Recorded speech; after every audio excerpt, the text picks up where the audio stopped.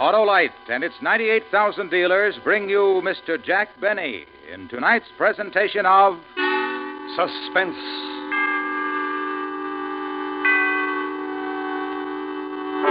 Tonight, Autolite, following a popular trend, anticipates the strange disappearance of experimental rocket ship Y-272B. The time, the year 2053. The place, the planet Mars. The star, Mr. Jack Benny.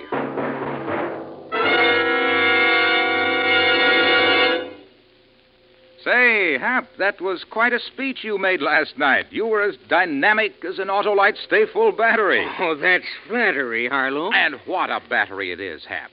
The Autolite Stay-Full is the power-packed pepster that needs water only 3 times a year in normal car use. I really don't deserve such praise, Harlow. Why not? That's the battery with the fiberglass retaining mats protecting every positive plate to reduce shedding and flaking and give the Autolite Stay-Full longer life, as proved by tests conducted according to accepted life cycle standards. I was really good, Harlow? Oh, no one could do any better than to visit his nearest Autolite battery dealer, who services all makes of batteries. To quickly locate him, just call Western Union by number... and ask for operator 25. I'll tell you the name of your nearest Autolite battery dealer where you can get an Autolite Stay-Full. The battery that needs water only 3 times a year in normal car use. And remember, from bumper to tail light, you're always right with Autolite. And now, Autolite presents transcribed Plan X, starring Mr. Jack Benny, hoping once again to keep you in suspense.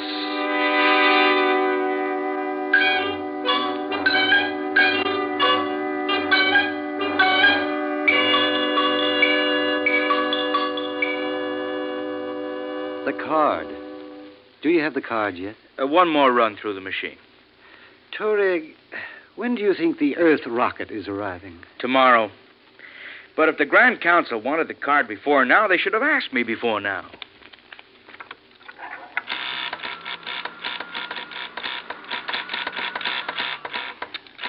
Is that it? Let me see it. Here. 13756. Zeno. Assembly line worker. Atomic escalator factory. Tourig, this is the man for the job? He has the specifications called for. An assembly line worker. Why, it's incredible. Incredible.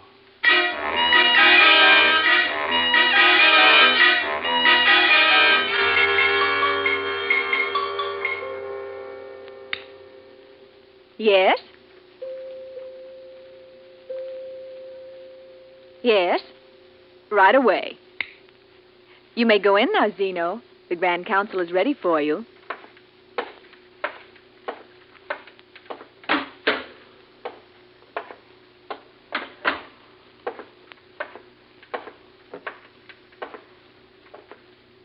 One 3756 called Zeno. Come forward. Yes, sir. Zeno, the Grand Council of Mars has a mission for you to perform. Me? A mission? You have been selected because of the qualities shown on your work and identity card, Form 42-A. Set habit patterns, attention to detail, no strong emotional or biological drives, and complete suppression of imagination. Well, I always pride myself Do not that speak unless questioned, Zeno. The Grand Council has other important matters of state. Of course, of course. You have heard the telephone broadcast that an armed rocket from the planet Earth is approaching Mars. Oh, I did hear something about it, yes. Their course has been plotted as bringing them to a landing on the plain outside the city at 10:14 tomorrow morning. 10:14. You know, I wouldn't mind seeing that. You will see it, Citizen Zeno. Me? You. Well, I'd certainly like to, but I'm due in the atomic escalator factory at 8. I'm on stair-treads, you know. And We've arranged a leave from your job. Leave? Well, I'm not arguing with the Grand Council, but I've got a pretty important job there, and... 13756, you've been selected to meet and deal with the Earth rocket. Me? You will put Plan X into operation. Plan X? Citizen Zeno, every Martian for the last 50 years has been thoroughly grounded in Plan X. if and when a rocket should come from the Earth. Oh. Oh, Plan X. Oh, you see, I thought you said Plan X, of course. Then you understand and accept the responsibility. Oh, anything to help out. Those assisting you on the mission will be in contact with you. Good, good. Have the other council members any questions? I don't believe so. 13756, called Zeno. You are now officially operating under the provisions of Plan X. Well, thank you.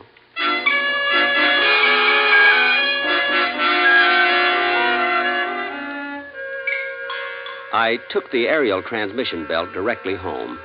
Let them get along without me at the escalator factory if they could. Besides, it was almost quitting time. I went to bed early that night.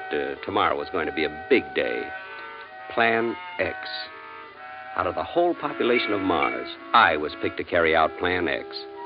Oh, I'll admit I had my criticisms of the Grand Council in the past, but this restored my confidence in them. Yes, sir. They couldn't have picked a better Martian.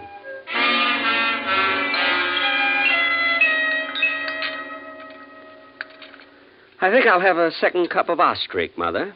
Zeno, you haven't time. You'll be late for the factory as it is. As I told you, Mother, I'm on leave. Orders of the Grand Council. Oh, yes, of course, Plan X. But will the Grand Council care if you don't get your job back? There won't be any trouble. They couldn't replace me in stair-treads, and they know it. Pass the Gorik, will you, Mother? Here. But it's fattening, Zeno. Well, I got a hard task coming up, Mother. I owe it to myself. And you will be careful, Zeno. Oh, Mother, if I've told you once, I've told you 1,000 times. It's just an invasion rocket from that stupid planet Earth. So will you stop worrying? Ah, you're just like your father was, Zeno. Too brave for your own good. I am? Well, it's nothing, really.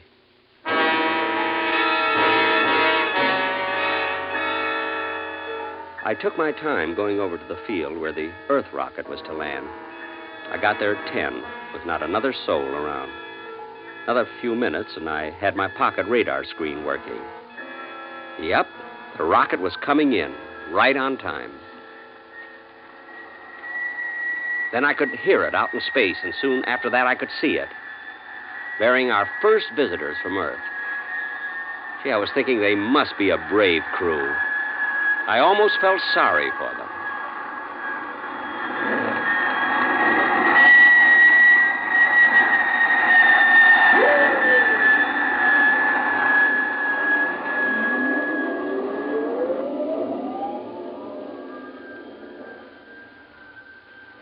It wasn't a bad landing.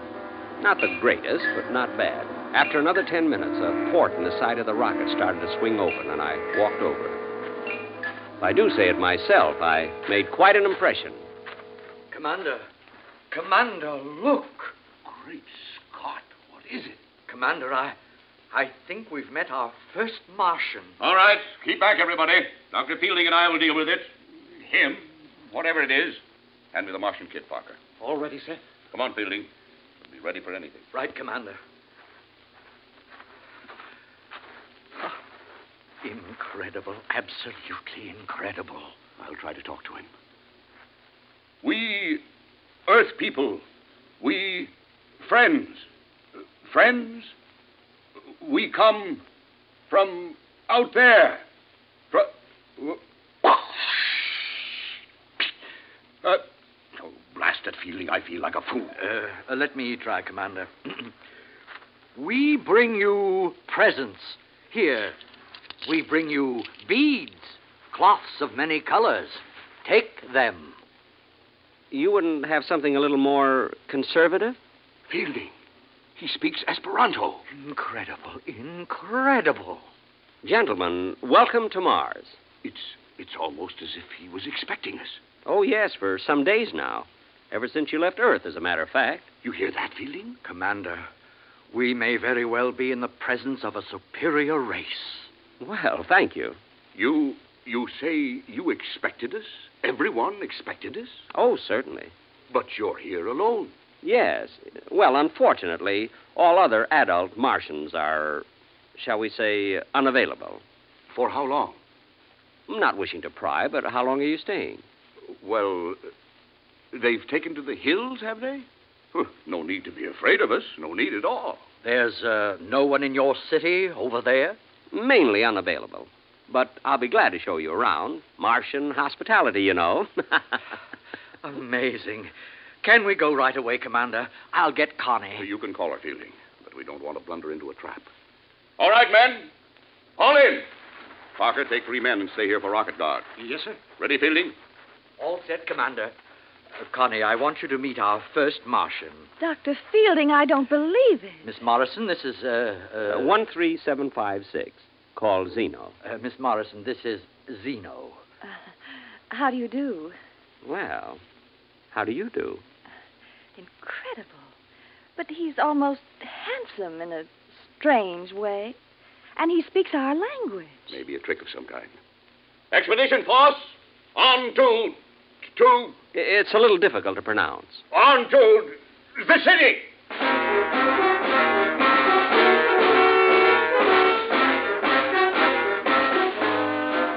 We marched into the city, which, of course, appeared quite deserted. Plan X. I showed them a few of the sights, the canals, the Og factory, and the hall of the Grand Council. I was walking alongside of Connie, Miss Morrison, who was most unlike the women of Mars. I caught myself showing off, riding the aerial transmission belt with one hand. Finally, I took them all to the art museum. Oh, Commander, this place, this civilization, it's fantastic, fantastic. Look at this sculpture, Dr. Fielding. The line, the detail. I've never seen anything so beautiful. It's nothing, really. Zeno, you don't mean that you... Well, no. You see, I work at an atomic escalator factory. I'm in stair-treads. Everybody, over here. Look at this. Oh, what is it? Why, isn't that what... Zeno, is this what I think it is? I'll have to read the nameplate. Oh, yes, a flying saucer. From 1952, your calendar. 100 years old. 1952, the year of the flying saucers. Then they did come from Mars. Oh, yes. But none of them ever landed on Earth. Why? It just didn't seem worthwhile. Nothing personal, of course. I just can't get over this planet. It's so different from anything we imagined. Now, here's something you might be interested in. Right over here. What? Looks like a weapon of some kind. Oh, yes. Yeah, you see, it's a paralyzer ray. It's 300 years old. But why do you have it in a museum? You don't mean that weapons like this are 300 years obsolete? Well, you might say that, yes. You see, no adult Martian has carried a weapon for hundreds of years. Well, why not? Why should we? But to defend yourself. Well, we just have no aggressive impulses, that's all. Well, if someone struck you, wouldn't you strike back? I couldn't. But it doesn't matter. No one could strike me. No Martian, that is. Yes. We've never had any trouble. Zeno, you're in the diplomatic service? The escalator game. Yet you were delegated to meet us. Yes, by the Grand Council. You see, we stopped having diplomats handle our important missions years ago. Again, nothing personal, of course. I see. But you are empowered to deal with us. Deal with you? I certainly am. Good. Now, it seems logical to me that we should work out a mutual defense pact. Not right now, of course. Mr. Zeno! Mr. Zeno! Who's that? It looks like children. We have to see him, Mr. Zeno. Just some little friends of mine. Oh, they're darling. What's the problem, Ormy? We're building something, and we're all out of uranium. We need some right away, and... Zeno, does he mean real uranium? Oh, of course, Dr. Fielding. Oh, it won't hurt them a bit. We have to have it right away, Mr. Zeno. We just have to have it. This city was deserted. Where did these children come from? Oh, you know how it is with kids when they get to playing. You'll get the uranium for us, won't you, Mr. Zeno? Will you? Fascinating. What are they playing, Zeno? Yes. What's the game? I don't think you've heard of it, Commander. It's called Plan X.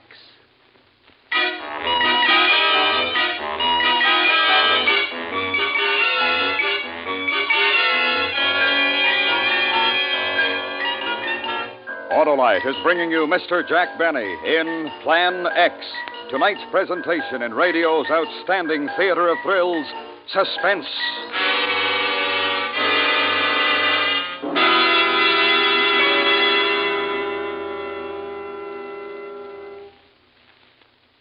Say, Harlow, do you like to make speeches? Sure, Hap, especially about the Autolite Stay Full battery.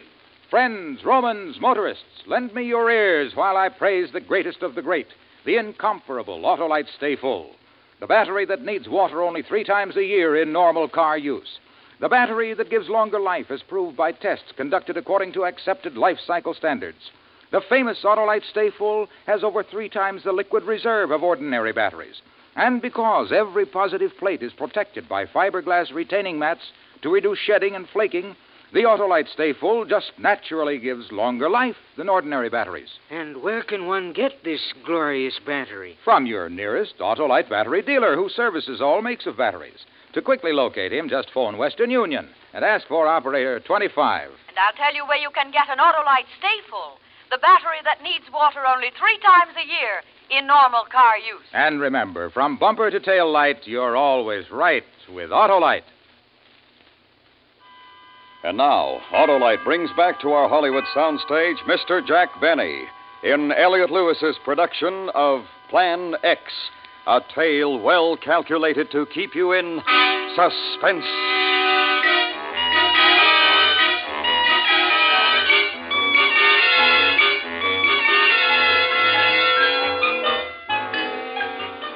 For the next week, I showed the Earth expedition around the city, signed a few treaties, and had several long conversations with Miss Morrison.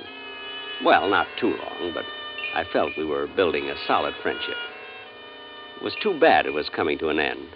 You're not going out again this evening, Zeno? Mother, so I've been out 2 evenings in a row. Doesn't have to be fatal, you know. This is the time of year you always get that chest cold. Oh, chest cold, chest cold. Anyway, Mother, I have to go over to the rocket. Don't they plan to go back to Earth tomorrow? They plan to, yes. Miss Morrison promised to take a little farewell walk with me this evening.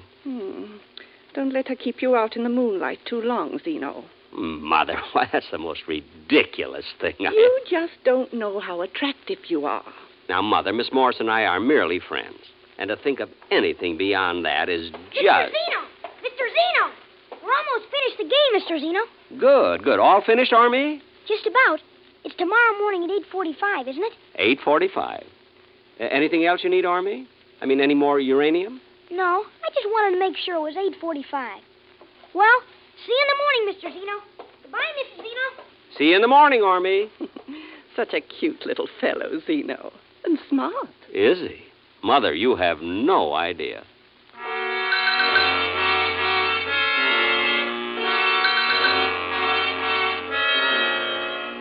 The Earth expedition was camped beside their rocket, getting ready for takeoff the next day. Connie, Miss Morrison, waved when she saw me coming. I waved back, and then she smiled at me, and I smiled back. It was a beautiful evening. We walked out over the plain, Connie and I, and then we sat down quite close. Connie lit a cigarette, and I opened up a package of Gurkhag. Zeno. Yes, Connie. Miss Morrison. Connie.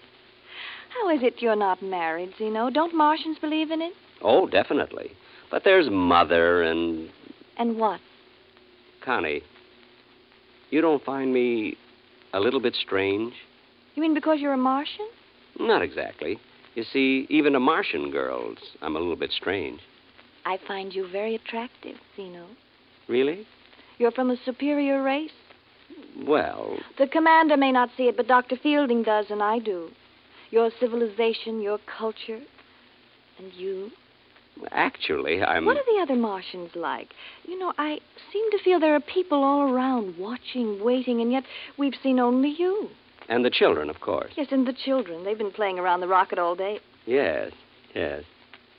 Zeno, what'll happen to this planet, this beautiful planet, when the next Earth rocket comes? And the next one? Connie. I'd almost like to stay here. Or I wish we'd never come. None of us. Connie, there's something I... What, Zeno? What is it? It's just that it's getting cold. Maybe we better go back.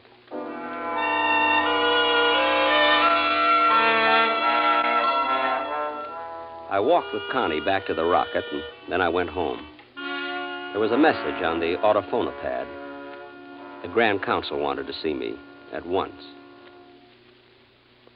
You sent for me, gentlemen? 13756 called Zeno. You are nearing the completion of Plan X. I hope my work has been satisfactory. You were selected for certain qualifications, Zeno. Set habit patterns, attention to detail, no strong emotional drives. I remember, yes. You have assumed a responsibility based on those qualifications. I suppose you might put it that way. Are you still prepared to discharge that responsibility? Well, I think you might as well know that it's been my criticism in the past, as well as that of a lot of other taxpayers, that the Grand Council interferes entirely too much in the private lives of, well, what I mean to say... Are you prepared to discharge your responsibility? But about Connie, I mean Miss Morrison, isn't there some way... You know that there is not. Well, I suppose not, no. Plan X will then be completed. I assure the Grand Council, at 8:45 tomorrow morning, Plan X will be completed.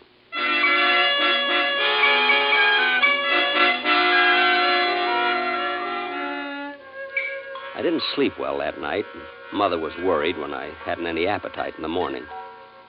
She thought it was the start of one of my chest colds. Purposely, I didn't go out to the rocket until almost 8:40. They were blasting the motors, getting ready to take off. Zeno, I thought you weren't coming. I overslept, Connie. That is, I didn't really oversleep, but... The children have been here for an hour. We're just about finished playing, Mr. Zeno. Oh, good, Army. Did you win the game? Plan X? I think so. We'll know in a minute, Mr. Zeno. They're so intense. Are the children on Mars always that way, Zeno? Well, not always, no. Come to see us off, did you, Zeno? Good boy. We counted on you. Well, thank you. Come over here, Fielding. Yes, Commander. Connie, Fielding, Zeno here has been so helpful to us that I've come to a decision. That's very nice of you, but I'm pretty well stocked up on beads right now. A different kind of a present. Zeno, I've decided to invite you to come with us to Earth. To Earth? How about it, Zeno? We're taking off in 16 minutes at 9 o'clock. How about it? Well, it's not that I don't appreciate your thinking of me, but Mother would worry and... You see, we need you, Zeno. That's not true. Well, I'm afraid it is. You see, I think Zeno is a much more important man than a worker in an elevator factory. Escalator. I'm in stair-tread. And if we have Zeno along the next time we come back to Mars, we'd be much less likely to run into, well, an ambush. I'm afraid he's right, Connie. He's not right. How about it, Zeno? Thanks, but no. Commander, those kids, they've got some sort of a ray gun set up. Fielding. Is it real, Fielding? Why, it looks like it, Commander. Get Zeno over in front of us, quick. Now they can't shoot without hitting him. Get your gun out, Parker. You mean the kids, Commander? If we have to, yes. Tell them not to fire on us, Zeno. I'm sorry, Connie. Really sorry. Oh, it's all right, Zeno. Do what you have to do. Shall we shoot, Mr. Zeno? Have your gun ready, Parker. It wouldn't do any good, Commander. All right, Army. Plan X.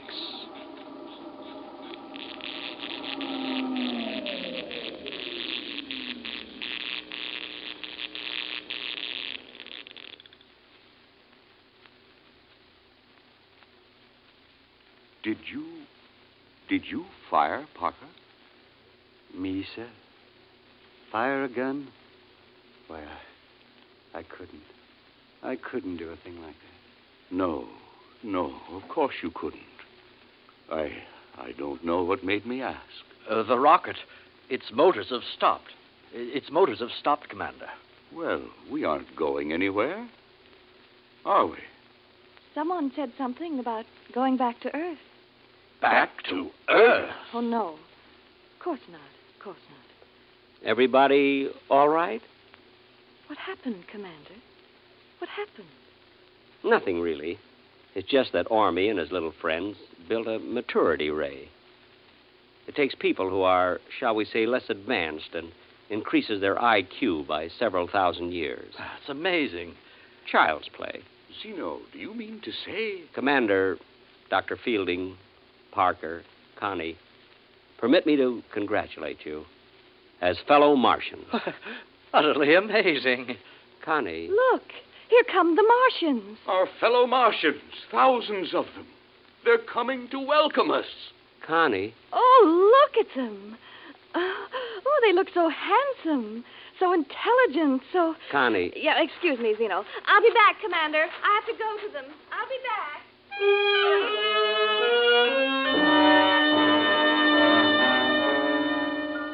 Well, she did like me for a while.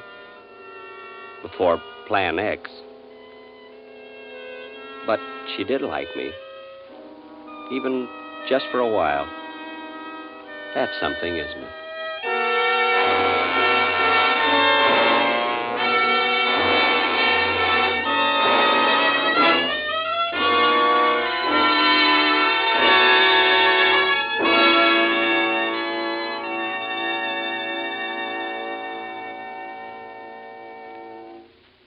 Suspense.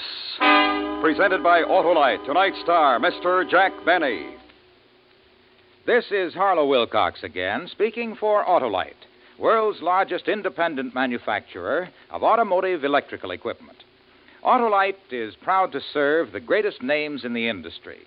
That's why, during the early months of 1953, as we did last year, the Autolite family will join in saluting the leading car manufacturers who install Autolite products as original equipment. Our Autolite family is a worldwide family and numbers among its members some 30,000 men and women in Autolite plants in the United States, Canada, and many foreign countries, and the 18,000 people who have invested a portion of their savings in Autolite, as well as thousands of Autolite distributors and dealers, and the many leading manufacturers who use Autolite products as original equipment. Our Autolite family will salute the Dodge division of Chrysler Corporation on the next Autolite Suspense program on television. If you live in a television area, check the day and time of Suspense so that you'll be sure to see this program.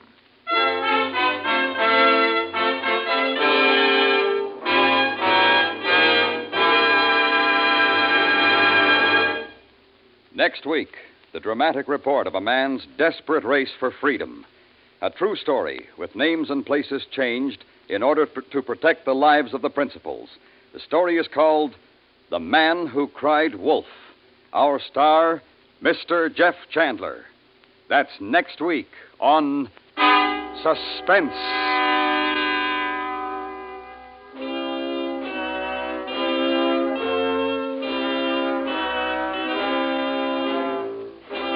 Suspense is transcribed and directed by Elliott Lewis, with music composed by Lucian Morowick and conducted by Lud Gluskin. Plan X was written for Suspense by Richard Powell. Featured in tonight's cast were Mary Jane Croft, Norma Varden, John McIntyre, Truda Marson, Howard McNear, William Conrad, Jack Crucian, Joseph Kearns, and Stuffy Singer. The Jack Benny Show may be heard every Sunday on the CBS Radio Network. And remember next week, Mr. Jeff Chandler in The Man Who Cried Wolf.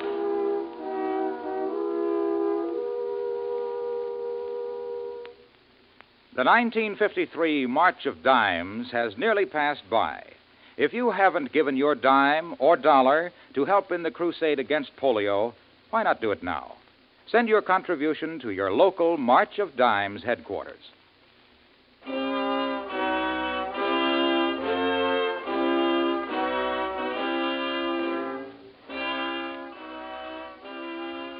This is the CBS Radio Network.